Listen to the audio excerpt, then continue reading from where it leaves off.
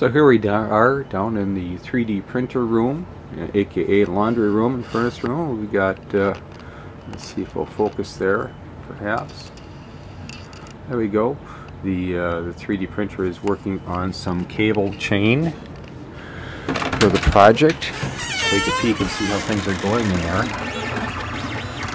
if I can get the focus again for me. There we go. I was working on some cable chain that I found on Thingiverse there, and things like this. Been printing quite a while and printing very nicely. So let's take a peek around the room here a little bit.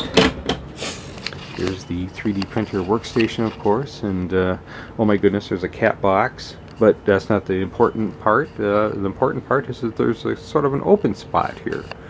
And that's where we're going to start building the mostly printed CNC machine.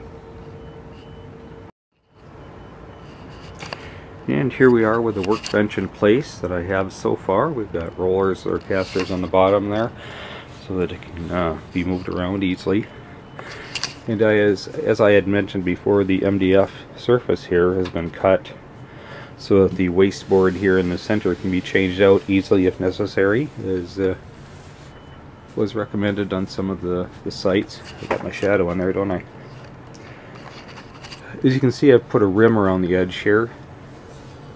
I'm working on the upper part of the cabinet, and I want the upper part to be able to just sit on there so that we can take it off in case we need to work on the machine for some reason. We have a drawer that comes out down here so that we can put the laptop and tools and things like that we need. We'll have to be doing some wiring to get the parts ready for this and get everything set up. And I've been working on some of the side panels for the upper case, the upper enclosure, to try to help mitigate the noise and the dust. So it's pretty simply made. I just had some very heavy duty plexiglass in the garage. We cut to the right size, and in fact the plexiglass is the only thing holding this part together. I've got some double-sided sticky foam in there, trying to help seal in some of the dust that might occur.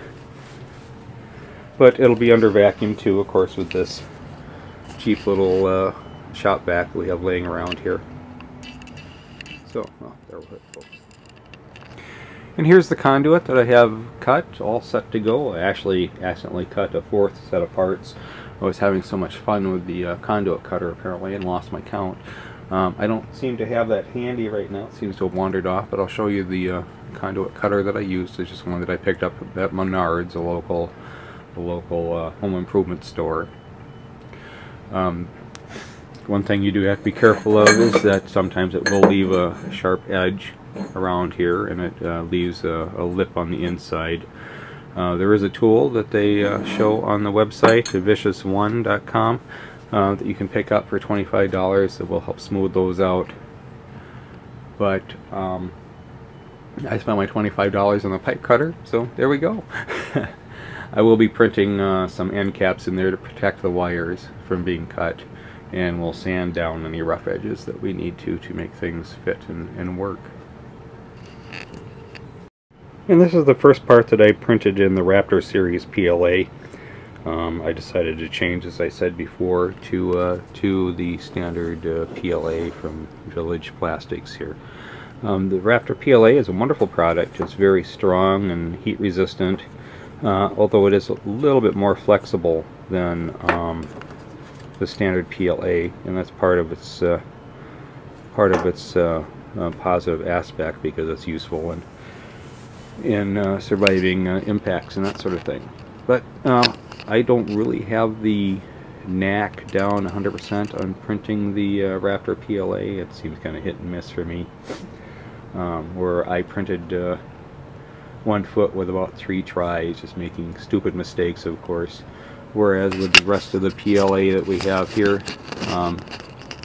there was 0 failures during these prints. Let me focus in on those. There we go. So the rest of the plastic parts, they just prints for me very reliably. I would do up to 4 parts at a time.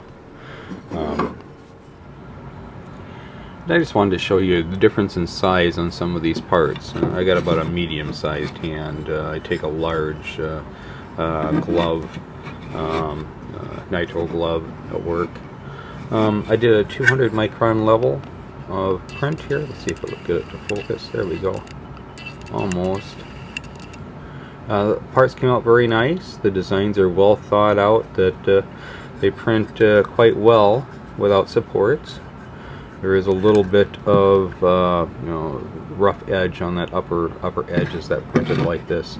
There's quite a range of parts. We got these huge parts, and then these surprised me how small they were. I was expecting something much bigger. These little tiny, they hold, effectively go on the end of the rollers, kind of hold the belt in. So it's going to be interesting to see how this all comes together. Sorry they're all in black, it'll be kind of hard to see, but you know, once again, that's the parts material I have. Once I'm out of the plastics, out of the PLA from Village Plastics, I plan to buy additional regular PLA from Maker Geeks and see if I can buy it in larger quantity there and get one of their discounts. So here's some photos of the completed cabinet. The box underneath is has the little shop vac in it. It's the beginning of a baffle box. It looks spacious inside, but I'm sure once we get the CNC machine in there, it'll be quite snug. Right, I don't know if you can hear me or not, but I've got a cheap router running inside the box here, and there's still a lot of sound escaping here where I think I'll be able to make some improvements. But, you know, if I open the box, it's quite a bit louder, so let's turn that darn thing off.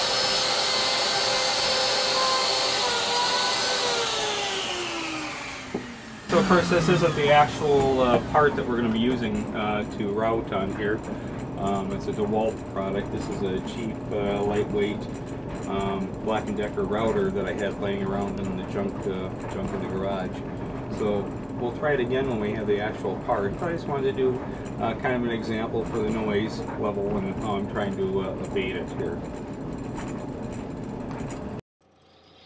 I downloaded a cheap decibel meter on the iPhone just to get a feeling for where I was at with the doors open and the doors closed on the cabinet.